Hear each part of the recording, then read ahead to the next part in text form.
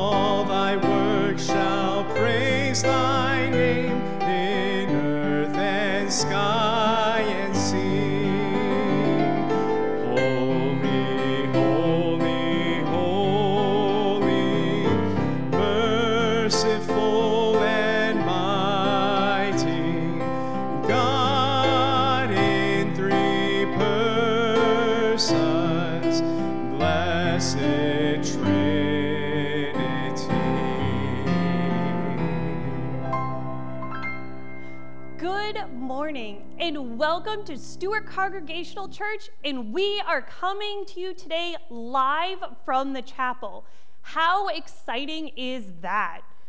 Now, if you are watching on Facebook or on YouTube, you can go to stewartchurch.live for a more interactive experience. So you can join us at stewartchurch.live right now for an interactive experience. Now, we have a few things going on next week that I'm sure you already know about. Next Sunday, November 1st, we will be live again, but this time live in person. That's right, live in person for our sunshine service. We'll be outside in the parking lot, and we ask that you RSVP and join us because we would love to see you in person here at the church, live. But we will also be showing it on stewartchurch.live, so if you don't feel comfortable coming out, or if it rains like it was supposed to do this morning, you can still attend. So we want to make sure everybody can still attend church.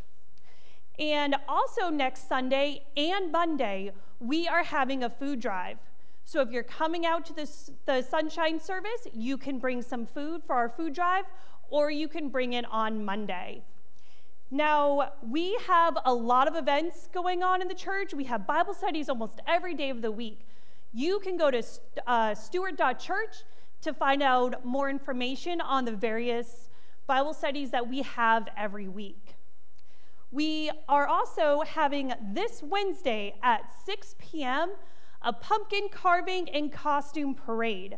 This is an event for everybody, for kids, for adults. Even if you don't have kids, you can still come and join us for this really fun event. Invite your neighbors. If you would like to come to this, let us know because we will be providing the pumpkins and the materials to carve. So you can contact Mark at stewart.church, or go to our website and get more information on how to let us know that you will be coming. If you have a prayer request, you can email us at prayers@stewart.church, and one of our ministers will respond and get back to you, because we would love to hear prayer requests that you have, and we would love to be able to pray with you. With that said, we do have Stephen ministers available. If you are going through a season in life that you need somebody to walk with you, or if you are experiencing pandemic fatigue, or whatever you are experiencing in life, we have Stephen ministers that would absolutely love to be able to walk with you and pray with you during this time. Now, the Word of God tells us to make a joyful noise. And what better way to make a joyful noise than to sing about God's amazing grace and His amazing love? So now crank up that volume and let's sing about God's amazing love and amazing grace together. 1, 2, 3, 4.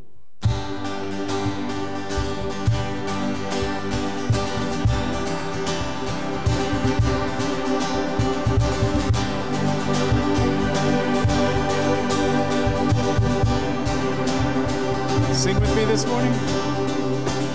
Who breaks the power of sin and darkness, whose love is mighty and so much stronger, the King of glory, the King above all kings,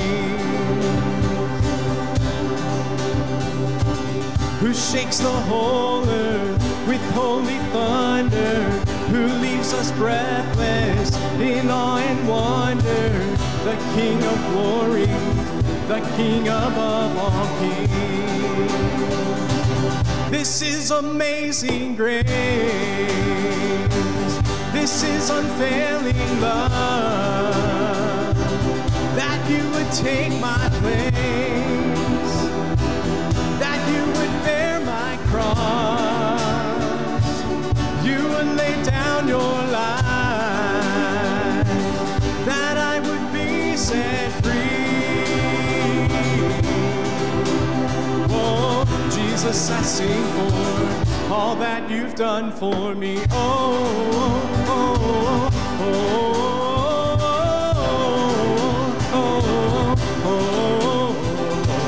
Who brings our chaos back into order, who makes the orphan a son and daughter, the King of glory, the King of glory, who rules the nations with truth and justice, shines like the sun in all of its brilliance, the King of glory, the King above all kings. This is amazing grace. This is unfailing love, that you would take my place, that you would bear my cross, you would lay down your life, that I would be set free. Oh, Jesus, I sing for all that you've done for me. Worthy is the Lamb who was slain, worthy is the King who conquered the grave, worthy is the Lamb who was slain, worthy is the King who conquered the grave, worthy is the Lamb who was slain, worthy is the King who conquered the grave, worthy is the Lamb who was slain, worthy, worthy, worthy, yeah. This is amazing grace. This is unfailing love, that you would take my place, that you would bear my cross, you would lay down your life, that I would be set free. Oh, Jesus, I sing for all that you've done for me. Oh, oh, oh, oh, oh, oh,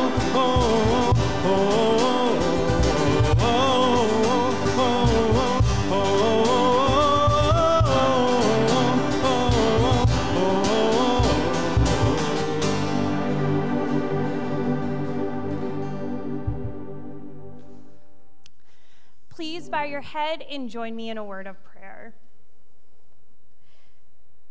God, we just sang the truth that your grace is amazing, that your love is unfailing. God, may we never forget or lose sight of these truths. May we never take them for granted. When we follow in your steps, your grace is amazing and your love is unfailing. God, when we sin, when we fail, your love is unfailing and your grace is amazing. And God, we do confess that we have failed. God, we confess that we have sinned. But God, we know that when we ask for forgiveness, your grace is there to meet us. This amazing grace that you bestow on us. And so, God, we thank you for that.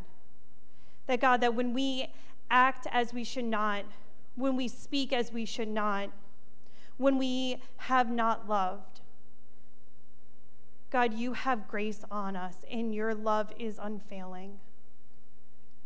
And so, God, we put our trust in this.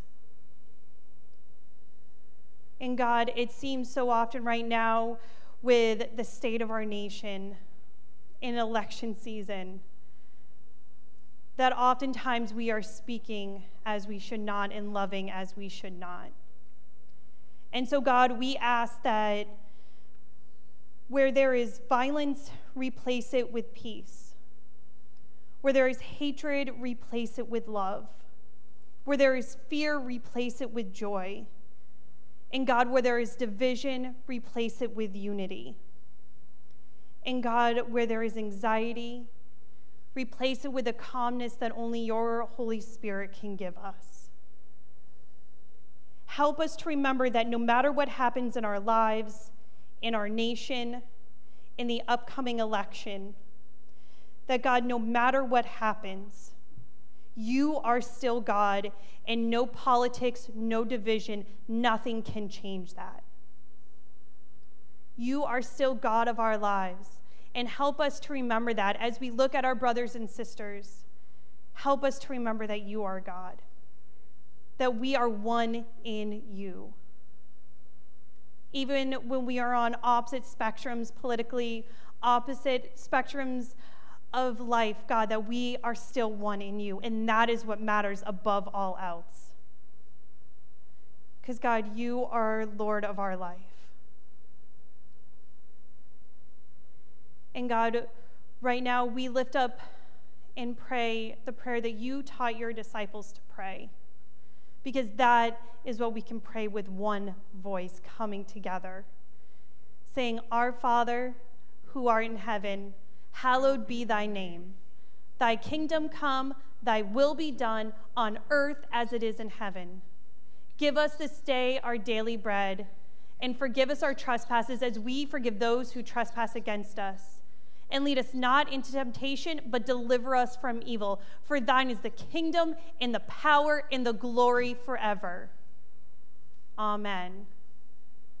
Scripture tells us that as far as the east is from the west, so far have our sins been cast from us. You are forgiven and free.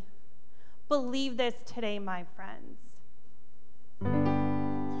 Praise God, from whom all blessings flow. Praise him, all creatures here below.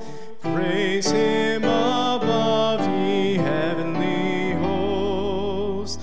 Praise Father, Son, and Holy Ghost.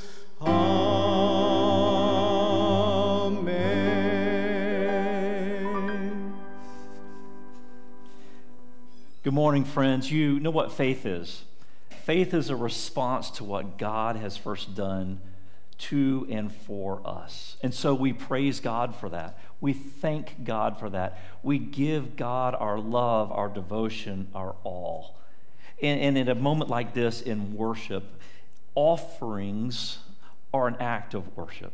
And we want to invite you now to offer yourself and to offer your gifts to the Lord's work as a matter of gratitude as a matter of thanksgiving. And today you can do that very easily by simply going to stewart.church/give.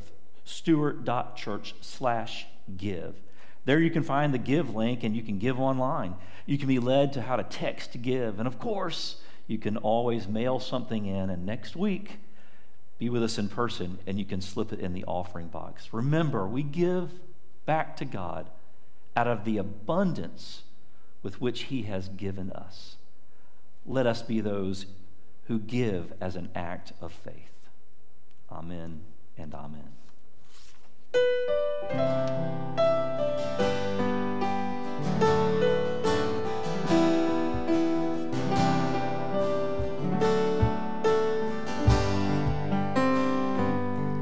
The sun comes up, it's a new day dawning. It's time to sing your song again. Whatever may pass and whatever lies before me, let me be singing when the evening comes. Bless the Lord, oh my soul, oh my soul, worship His holy name. Sing like never before, oh my soul, I'll worship your holy name. You're rich in love and you're slow to anger. Your name is great and your heart is kind. For all your goodness I will keep on singing. 10,000 reasons for my heart to find.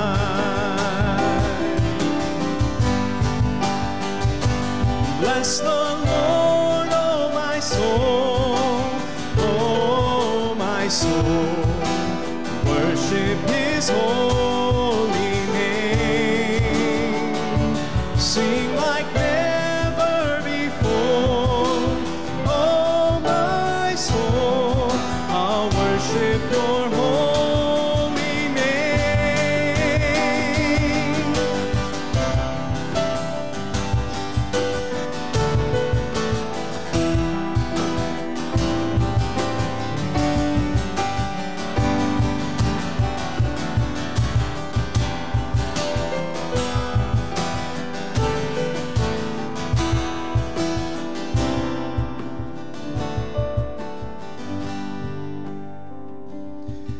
And on that day when my strength is failing, the end draws near and my time has come, still my soul will sing your praise unending.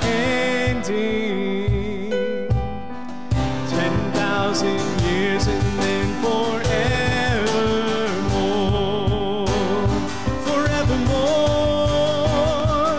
So bless the Lord, oh my soul, oh my soul, worship His holy name.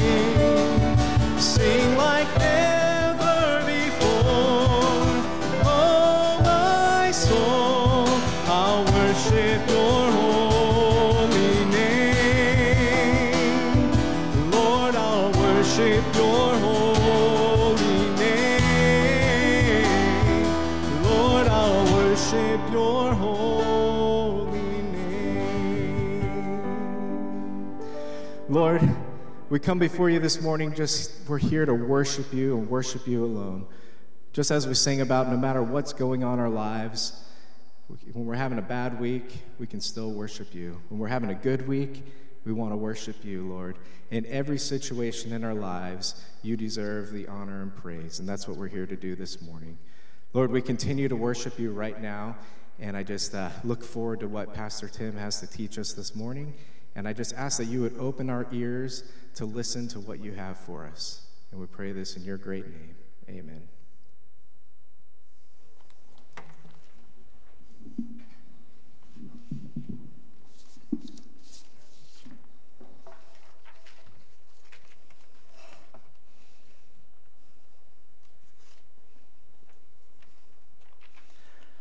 All good things must come to an end. And so here we are, the last sermon in this very lengthy sermon series called Conversations with Jesus. What have we been doing?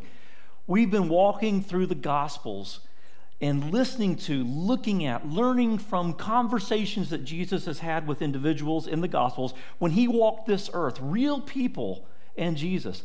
And what he says to them, what he said to them, listen, one more time.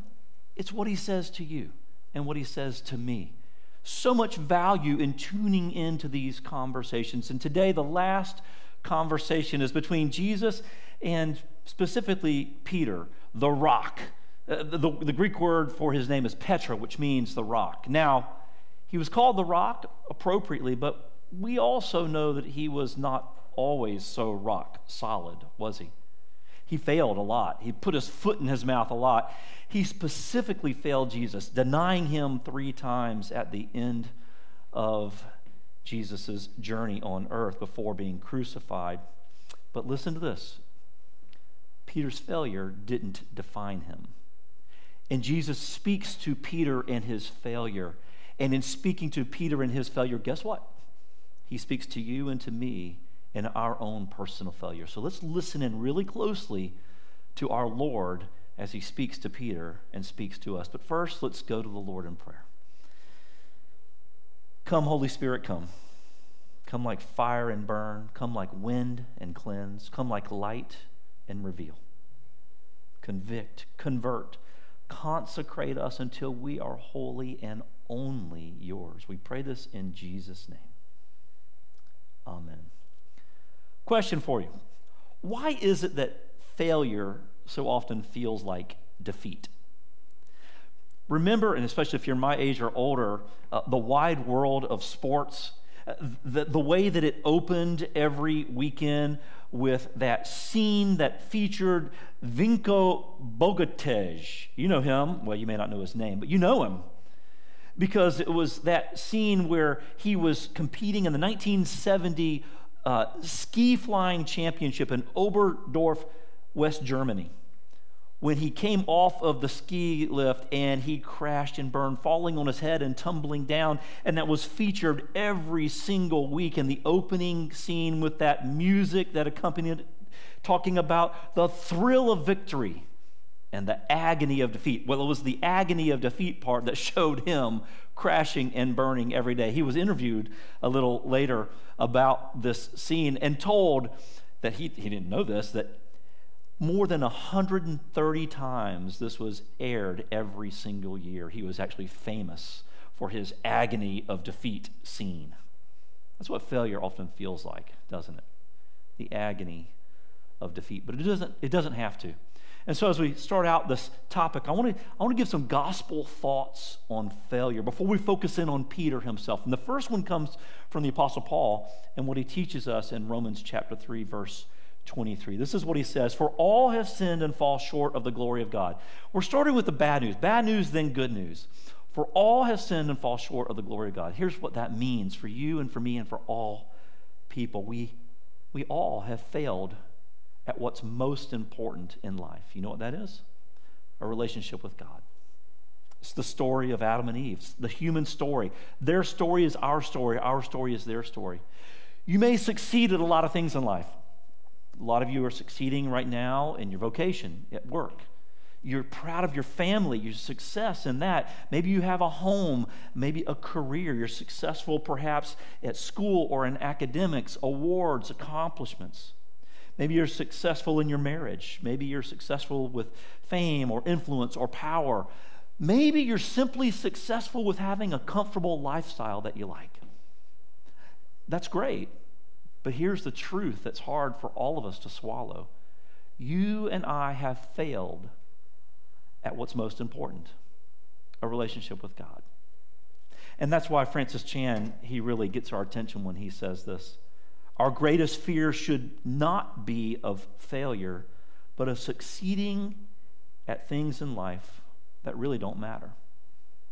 What matters most is a relationship with God, and we have failed at that. That's the bad news.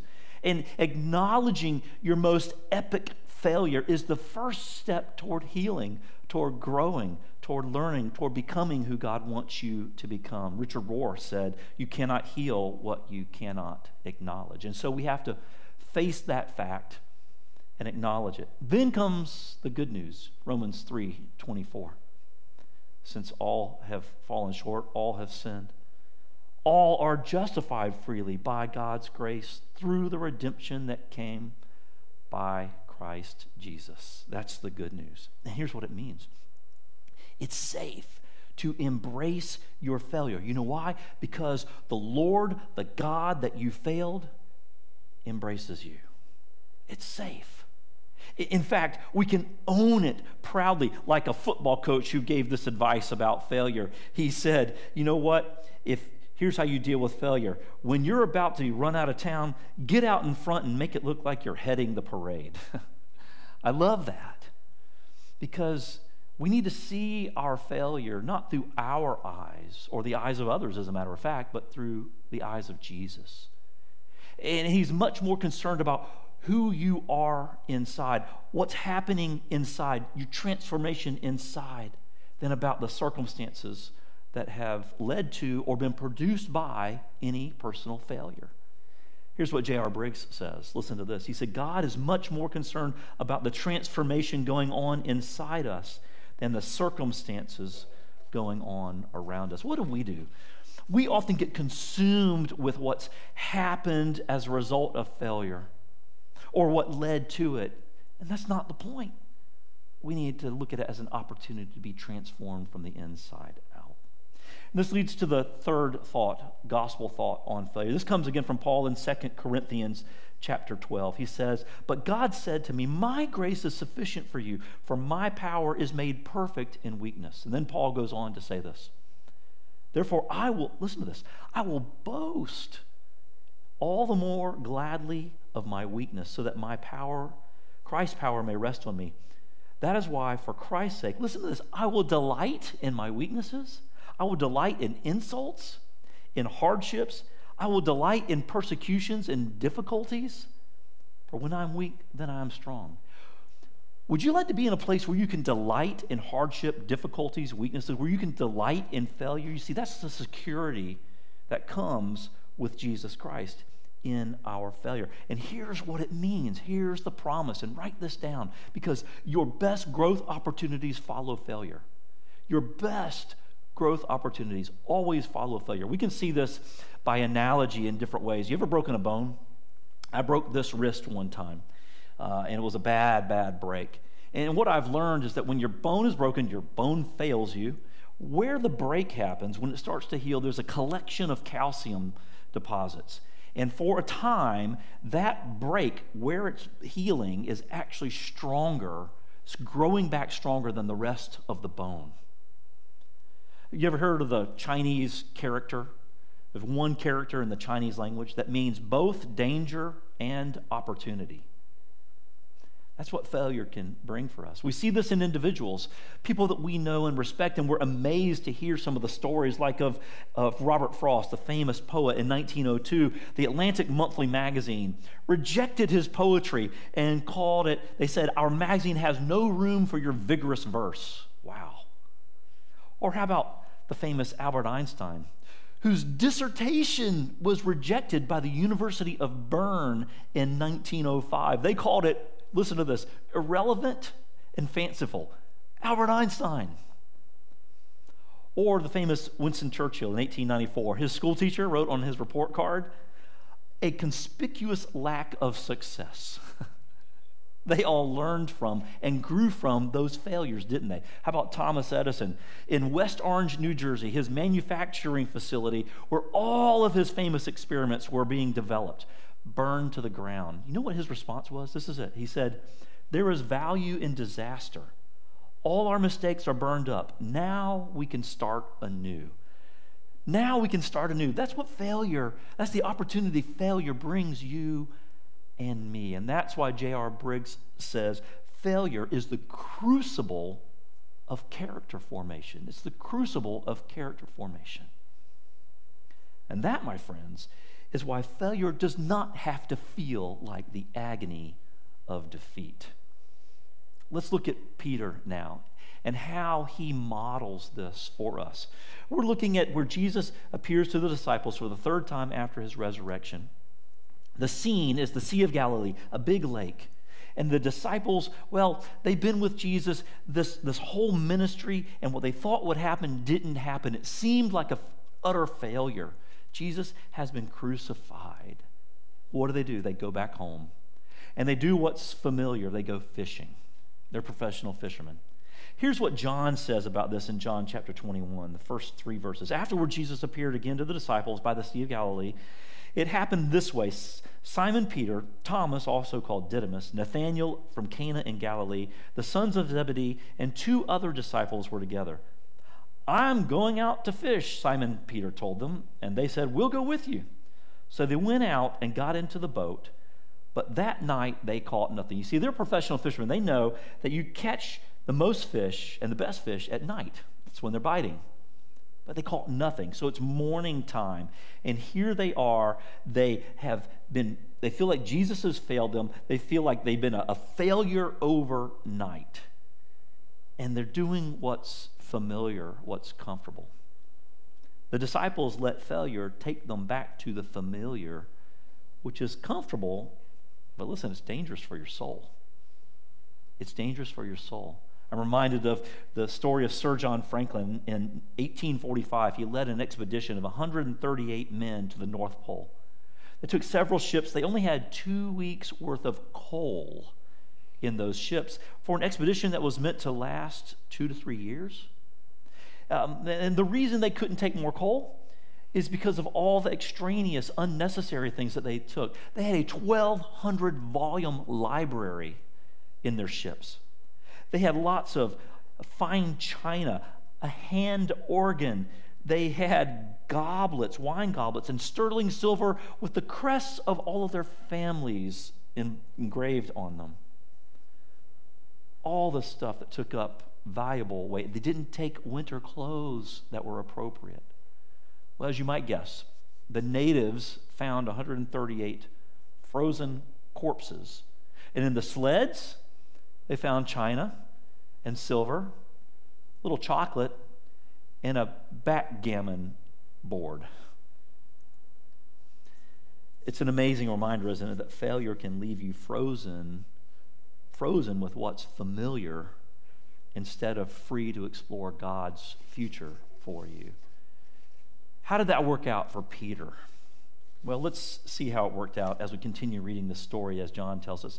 It says, early in the morning, Jesus stood on the shore, but the disciples did not realize that it was Jesus. He called out to them, friends, haven't you any fish? No, they answered. He said, well, then throw your net on the right side of the boat, and you'll find some. When they did, they were unable to haul the net in because of the large number of fish. Here they are, professional fishermen. They have struck out all night long. Jesus comes along. It's daytime. What does he know about fishing? Throw your net on the other side, and they catch a lot of fish. What is Jesus illustrating here? Jesus is illustrating that following his will, listen, is always more fruitful. Was for them, it is for you and me. Following his will is always more fruitful. Jesus shows up as their fishing guide. Now, I am not a good fisherman. Anybody in my family can tell you that. We lived on a house on the river, and all I ever caught was catfish, ugly catfish every single time I fished. One time I went with a fishing guide and actually caught a red drum, really delicious and edible fish. All the difference is made when you have a guide. You know what our problem is? We want to be our own guide in life. We want to be our own guide. We like our side of the boat. We don't want to be told about the other side of the boat. In other words, we want it our way all the time, don't we? The disciples they show us the way. They swallowed their professional fishing pride, and they did what Jesus said, and it worked out quite well for them. Then how does the story develop? Here's what John says. Then the disciple whom Jesus loved said to Peter, "It is the Lord." As soon as Simon Peter heard him say it is the Lord, he wrapped his outer garment around him, for he had taken it off, and jumped into the water. The other disciples followed in the boat, towing the net full of fish, for they were not far from shore, about 100 yards. When they landed, they saw a fire burning coals there with fish on it and some bread. Jesus is cooking breakfast. I love it. He said, "Bring some of the fish you've just caught." So Simon Peter climbed back into the boat and dragged the net ashore. It was full of large fish, 153 of them, as a matter of fact. But even with so many, the net was not torn. Jesus said to them, "Come and have breakfast." None of the disciples dared ask, "Who are you?" They knew it was the Lord. Jesus came, took the bread, gave it to them, and did the same with the fish. Now, that last line, does that lead your mind toward another story in the gospel? Bread and fish. Maybe you're thinking like I am about the feeding of the 5,000 with the bread and the fish. And if you're thinking like that, I think you should be. Because you see, in the story of the feeding of the 5,000 people, Jesus told the disciples, "You go feed the people." He blessed it and multiplied it, but he told the disciples, "You go feed them." Now, instead of feeding others in Jesus' name, what's happening? They're being fed by Jesus. Oh my gosh, we need to listen to this. We need to watch this. Listen to this conversation. Because since failure tends to find us, the best of us, listen, we need to each learn to feed others in Jesus' name and be fed by Jesus. Both, not one or the other. Since failure finds the best of us, we need to learn to serve and use our spiritual gifts in Jesus' name, as well as be fed by Jesus spiritually in personal devotion, in corporate Bible study with others, not one or the other. You see, we tend often to be either a contributor or a consumer, but we need both. We need to be given by Jesus and serve and give away in his name. Because the warning is this: one without the other leaves you either spiritually dehydrated or spiritually bloated. This conversation and the modeling of these disciples show us the way. Then what happens? Well, it says in verse 14, this was now the third time Jesus appeared to his disciples after he was raised from the dead. Why does it mention the third time? Why does the number 3 seem to be occurring again and again? Jesus raises after 3 days, right? Jesus appears 3 times. Peter denies Jesus 3 times. And as we'll see in a moment, Peter professes his love for Jesus 3 times. What's up with the number 3? I'll tell you what's up with that. It reminds us of the opportunity of new life. New life comes from the failure of death and denial, burial and betrayal. New life came for Peter in the middle of death and denial, burial and betrayal. And that's the promise for you and me in our failure. This is the gift of the gospel of Jesus. Well, how does it develop? What does this look like for Peter? We hone in now on the very personal conversation between Jesus and Peter, beginning with verse 15 in John 21. It says, when they had finished eating, Jesus said to Simon Peter, "Simon, son of John, do you love me more than these?" "Yes, Lord," he said, "you know that I love you." Jesus said, "Feed my lambs." Again, Jesus said, "Simon, son of John, do you love me?" He answered, "Yes, Lord, you know that I love you." Jesus said, "Take care of my sheep." A third time he said to him, "Simon, son of John, do you love me?" Peter was hurt because Jesus asked him for a third time, "Do you love me?" He said, "Lord, you know all things. You know that I love you." And Jesus said, "Feed my sheep." What's going on here? Is Jesus hard of hearing? Does he stutter? What is going on here? You see, here's what I think is going on. Jesus affirms, or he allows Peter to affirm his love for him 3 times, symbolically canceling out the 3 times that he denied Jesus. The immediate takeaway for you and me is this: failure is met with forgiveness and a new future. Jesus meets your failure and mine with forgiveness and a new future. And listen, here's exactly the way this works. And if you haven't written anything down, I want to have 3 thoughts that I want to encourage you to write down. 3 ways Jesus redeems your failure and mine that we get from this story. The first way that Jesus redeems your failure and mine is this: by making you someone new. By making you someone new. You're a new creation. Failure is an event. It's not you. It's not your identity. Your identity is grounded securely in the God who created you and who redeems you. Your identity is firmly grounded and safe and secure in Jesus Christ. But it's not just about you being made new and sitting fat and happy about it. You see, the second way that Jesus redeems your failure is to give you something redemptive to do. To give you something redemptive to do. If you get a new driver's license, let's say you're a 16-year-old boy and you get a new driver's license. You have a new ID card with a driver's license. Well, it doesn't mean a whole lot unless you get in the car and go somewhere, actually do something with it, drive somewhere, go somewhere different. The same is the case for us. When we're given a new identity, we're also giving something redemptive to do.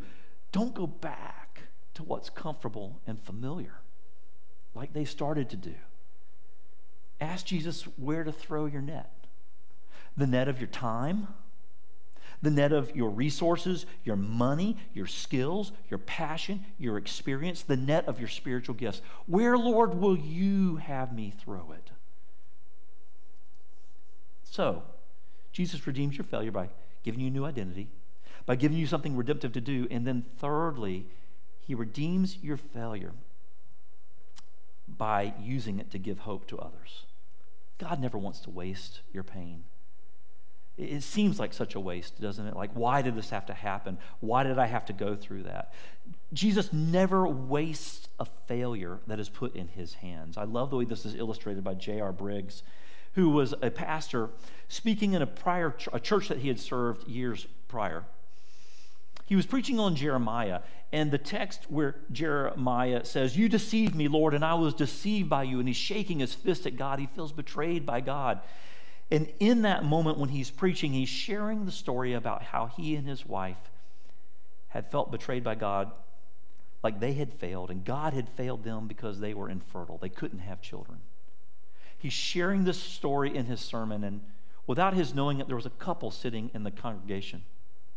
And they had a personal story of failure, discouragement. You see, they had just found out that their daughter in college was pregnant. Well, they got an idea as they were driving home from church that day. They decided to make an appointment to see the pastor and his wife the following day. And as J.R. Briggs puts it, it was the first time we met with the birth family of our eldest son, Carter. You see, two families experiencing failure and brokenness and pain, God used it to bring hope and peace and healing and love for both families through adoption. As we reflect on what Jesus is saying to us, I want to ask you a few questions. And the first set of questions comes from someone else, Gene Edwards. He asks this: what does the world need? Now think about this, especially in this climate that we're in today. What does the world need? Gifted men and women outwardly empowered, or individuals who are broken and inwardly transformed? What's your answer? I think the world needs individuals who are broken and inwardly transformed. Let me ask you, as we think about Peter and the model, the example that he is for us, what will you do? When you encounter this Lord who takes and redeems your failure in this way, what will you do? Will you jump out of the boat of your failure to reunite with Jesus like Peter? Will you ask him which side of the boat his will is directing your time and energy, your life toward? Will you respond with love to the love that Christ has for you? Will you give love away because of the love that Christ has for you? Remaking you, giving you something redemptive to do, and bringing hope into the lives of others. Do you love Jesus more than any other? You see, that's the final question that Jesus landed on with Peter in our last conversation. Do you love me more than these? He asked Peter. Now, what are the these that he's referring to? It's interesting because scholars think that he could have been referring to the fishing lifestyle. There they are. He's just been fishing. There are boats, there are nets, there's fishing gear. Simon Peter, do you love me more than this lifestyle that is so familiar and comfortable that you love so much? Listen, that preaches to us, doesn't it? A lot of times our lifestyles are really our God. Some scholars think that Jesus was referring to the disciples, the other disciples. Peter, do you love me more than you love them, your buddies you grew up with, your friends? And that's a challenge for us, isn't it? Because a lot of times our real devotion is toward the people in our lives more than the God who gives us life. But most scholars think it refers to this. Peter, do you love me more than they love me? It's a competition of who's going to love the most. And so Jesus' challenge to Peter, and listen, his challenge to you and me is this: to outlove others.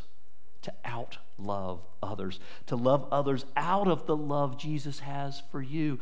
To love Jesus by loving others. To love others and serve Jesus through doing that. You know what he offers you in exchange? Freedom. Freedom. As J.R. Briggs one last time says, true freedom in Christ is when we have nothing to hide, nothing to lose, and nothing to prove. Let me say it again. True freedom in Christ is when we have nothing to hide, nothing to lose, and nothing to prove. My friend, divine love, that kind of divine love, is what redeems your failure. Thanks be to God. Let's pray together. Lord God, we are humbled and thankful that you love us so unconditionally, that we can acknowledge our failure and that you see it, that we have betrayed you, our first love, the most important thing in life. And despite that, you call out to us. You give us a new identity. You give us something redemptive to do with our lives, even with our failure. And you want to use us to bring hope to others. Thank you. Your love is so great. We thank you for it. We praise you for it. To you be all the honor and glory and praise. In Jesus' name, amen.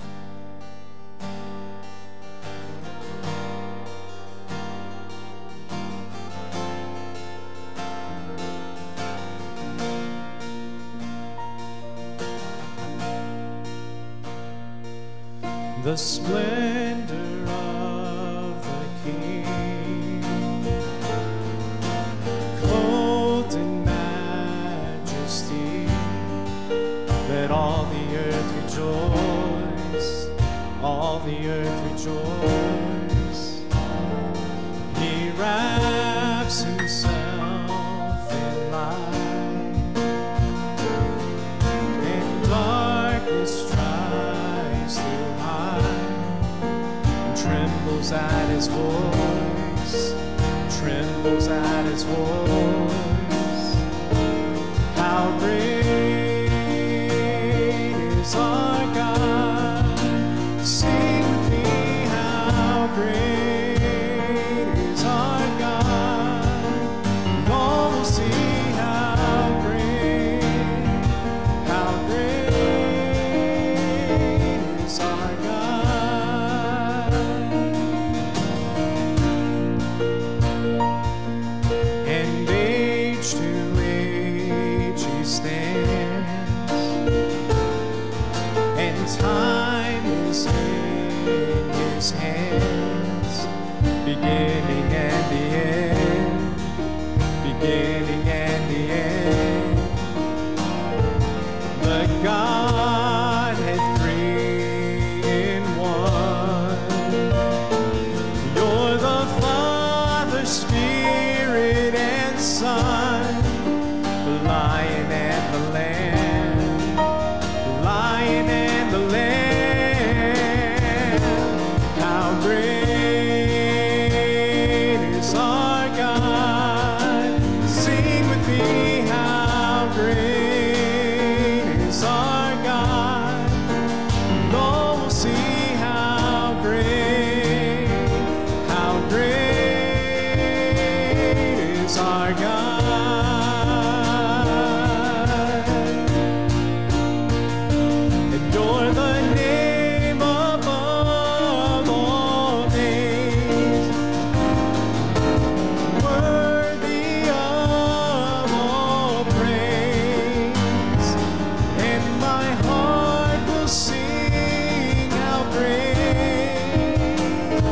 is our God.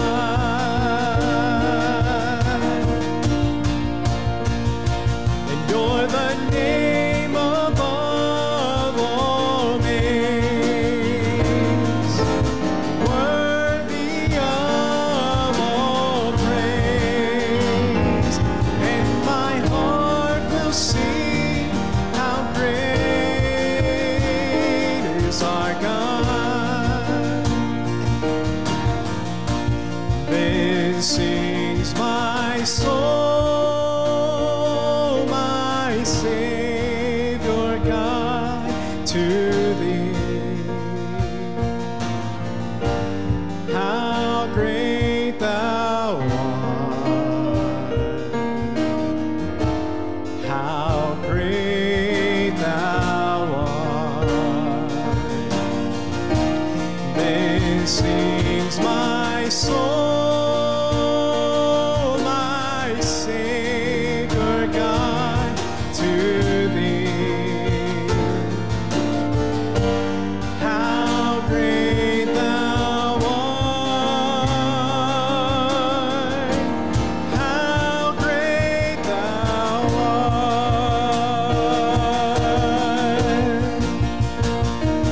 how great is our God. Sing with me, how great is our God, and all will see how great is our God.